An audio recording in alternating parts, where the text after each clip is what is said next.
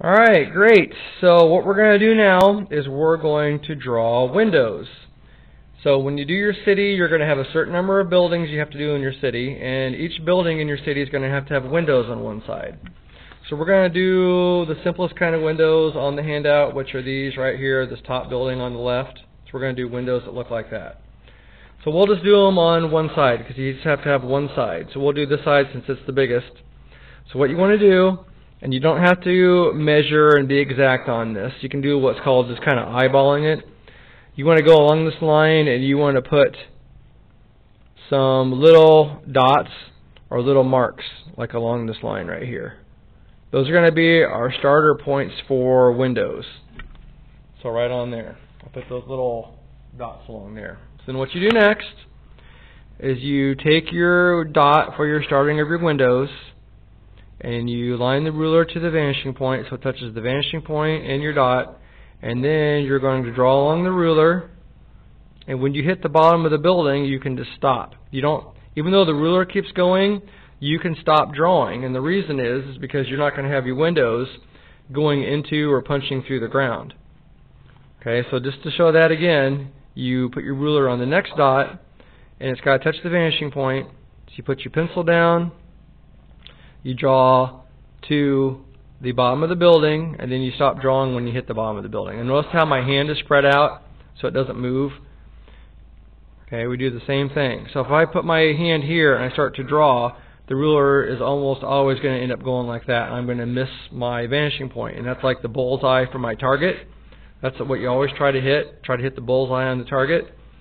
So I spread my hand out, and I go from the window dot to the vanishing point, and then I draw my line. So for each one of these, the ruler goes at a little bit different angle. So I go from the window dot to the vanishing point, okay, and then I just draw and I stop there. So that is an example of windows. There are other kinds of windows, as you can see, ones that just kind of go back across flat horizontal lines, but those are the easiest windows to do. Okay, and if you see those little squiggles on there, that just shows that there's like reflections. So if you just want to take your pencil and just draw some really random little squiggles, those don't go to the vanishing point. You're not using a ruler. That just shows it's shiny, reflective like glass, or like a mirrored surface, which is glass. Mirrors are glass. Alright, so you're going to have windows on each side. Each building is going to need a different roof detail. Okay, you're going to need a different roof detail on the top of every building. If you look on the handout, there are a lot of different roof details that are already here. Okay, there is the top of an elevator shaft here, a swimming pool. These little blob shapes here are like small trees or big plants that are in pots.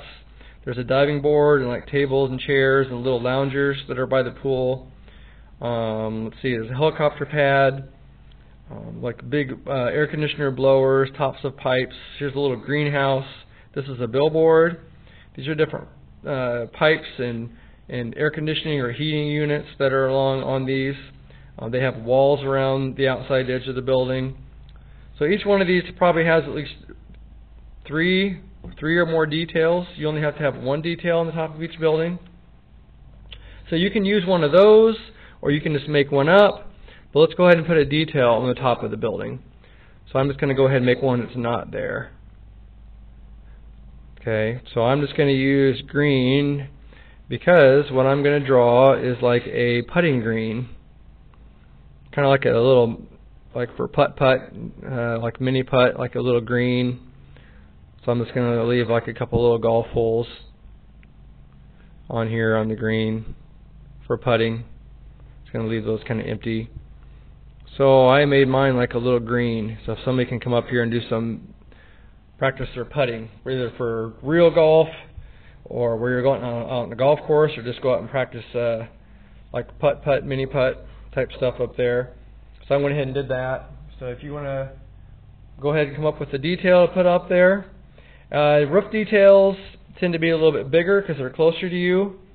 Because we're just going to get here in just a minute to do ground details, which should be smaller because they're further away, because they're receding and they're going away from you. So there's a rooftop detail. Okay, so we have a building, we've got windows, we've got a rooftop detail. Next thing is your city's going to have some roads. Okay, so I'm going to go ahead, take a pencil, and roads have a purpose. They're really small. If it looks like it kind of disappears, like right here, it's not just stopping, it's just going around behind the building. Or here it goes behind the building, comes back out. You know, they just don't all of a sudden just stop. So, and they don't have to be freehand, or they can be freehand drawn. You don't have to use a ruler for your roads. So it can just kind of go around the building a little bit like this, and maybe there's where it kind of turns. So you can just go ahead and start drawing like part of a road. Make sure you don't get it too wide. Maybe it can go off to something like this, and maybe it goes over here like to a parking lot. So maybe this is going to go to a parking lot. Maybe these are going to go around other buildings I haven't drawn yet. Not all roads have to have the dashes. So maybe this road's going to be like a dashed part, and this road's not going to have dashes.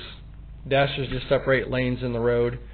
So that's just an example, like part of a road, like that, going around. Okay, and mine would just kind of keep going, because you're going to have a certain number of roads, and for basic requirements you're going to have. But just get them really small, and you can just freehand draw it like what I did. You're also going to need to have ground details. So there's going to be a certain number of those you're going to need. Some examples on here. First of all, these big blobs are the tops of really large, old, like mature trees. Smaller ones are smaller shrubs or smaller trees. There's also like a bus stop right here. There's sidewalk, these little lines between the road and the building. Those are little cuts in sidewalks. So there's a little sidewalk separators, like little cuts in sidewalk. Here's a crosswalk, little crossing light right here. Picnic table, top of a garbage can. So there's lots of different ground details you can have. There's going to be a certain number you're going to have in your city as well. So if you just draw like kind of a big blob shape, and they've got some hatching lines on one side. If you remember what those are like little, kind of like little tick marks. That just shows like some shading. You can add ones that are there. I'm going to add one that's not there. So I'm going to have like, maybe this is a little park here in the middle. So I've got like a little pond. Put some little ripples like on the pond. So maybe this is a top view of a pond. So that's really big because it's a pond. That's really big because it's a tree. But things on the ground tend to be small unless they're really large things, like top of a large tree, a large pond. But maybe there's just like a little shrub like along here that's not very big. But things overall on the ground are smaller. Like you can see how small the road is. So go ahead and give your city like at least one road or at least one ground detail. There's going to be more than that when you do your city. Alright, so that is next, is all these details. Windows, rooftop detail, roads, there's, ground details on there. So next, we're going to go ahead and work on how we do a building that's going to be behind, that's going to be overlaps. That's